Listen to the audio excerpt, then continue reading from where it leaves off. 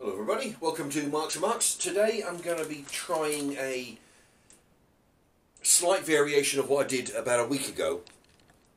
I had some kebab meat from the freezer shop and I used that in some kind of sandwich, I think.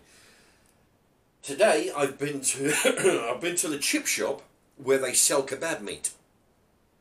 I've got some kebab meat and some tandoori chicken meat. There we go. Got it in this bowl here because it's leaking. There you go. So I'm going to be putting that in a wrap, or at least some of it, as much as I can cram in there, into a double wrap. First thing I'm going to do, get 2 wraps out of here. This is just basic Co-op's home brand, the one that I always use. There we go. Got to employ the double wrap as usual. Over there. And, okay, now I'm going to scoop out some kebab meat into a bowl, because I'm going to put it in the microwave to just to reheat. Okay, so it's kind of it's a mixed. Okay, so we've got doner meat in here, and we've got some tandoori chicken. So I'm going to be putting a bit of both.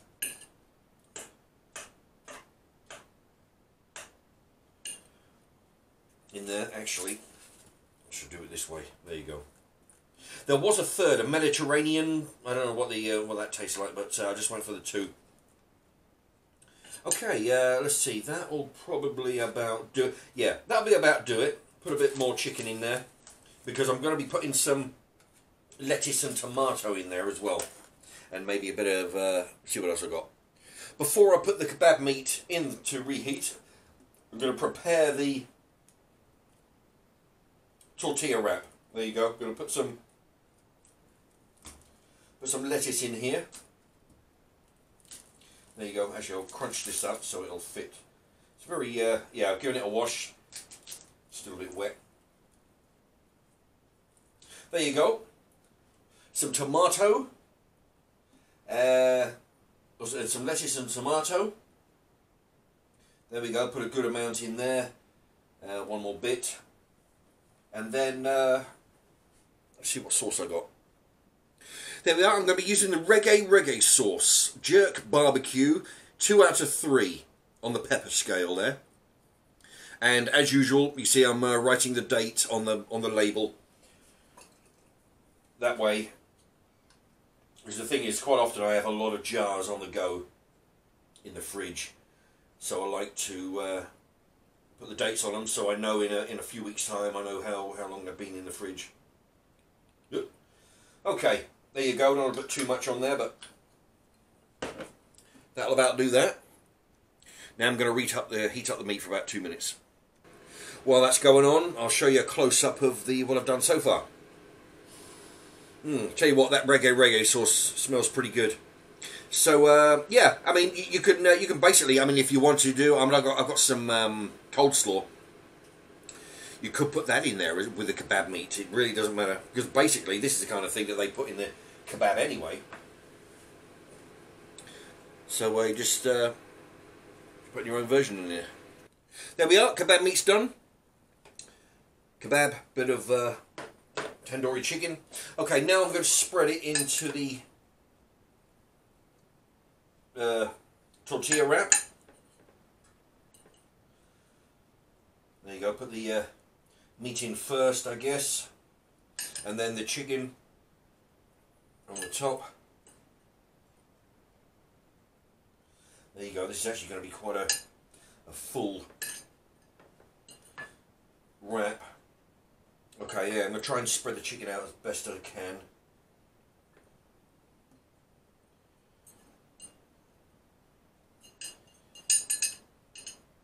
There you go.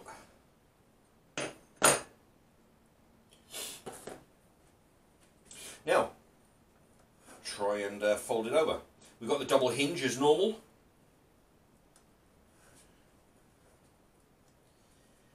Now I can feel this is a little bit more full up than my usual kebabs, rolls, wraps. you go. Yeah, not as easy to fold as most, but we got there as long as you press it in. Okay, let's give it a taste test. Okay, here we go. Oh, I forgot to put wraps in the microwave. The tortilla.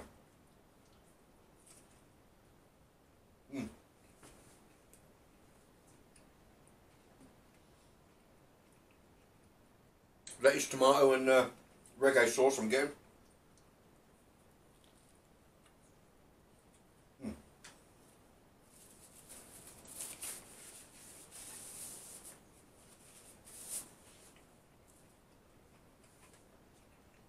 This is good. The meat is from a kebab shop, so it's a little bit better than that frozen stuff I got. Oh, feeling the heartburn now.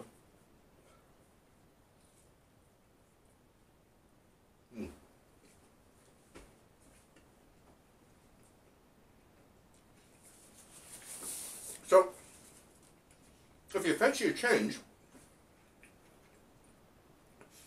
you go to the kebab shop and you tell them you just want a carton or a little box of that meat.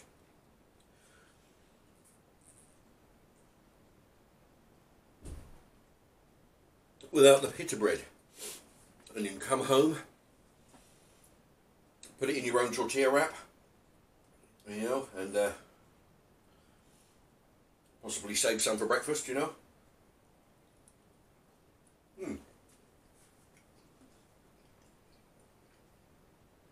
It's a lot easier to handle than a kebab, because I end up eating a kebab with a knife and fork.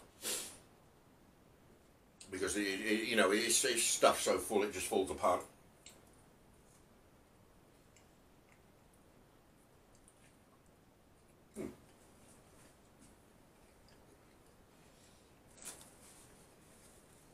And you can fill it with what you want. Coleslaw, gherkins, tomato and lettuce like I have. Anyway, there you have it. Hope that's inspired you, and thank you for watching.